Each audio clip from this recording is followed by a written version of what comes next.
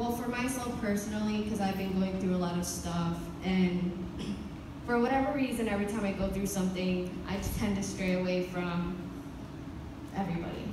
Like, Presence of God. Come on. yeah, the presence of God, I tend to just close myself out. But I woke up to this verse of the day, and I kept reading and reading, and I feel like every time I'm closing myself, God gives me a light, you know, that shines through, and just like read it, hear it, remember it.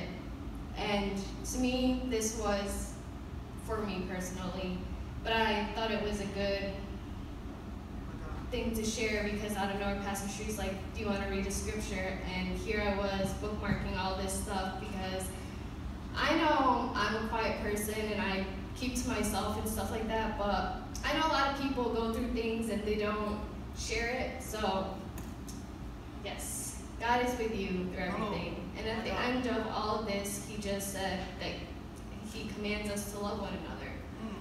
And all things will be given to us because he chose us. We didn't choose him. Amen. Amen.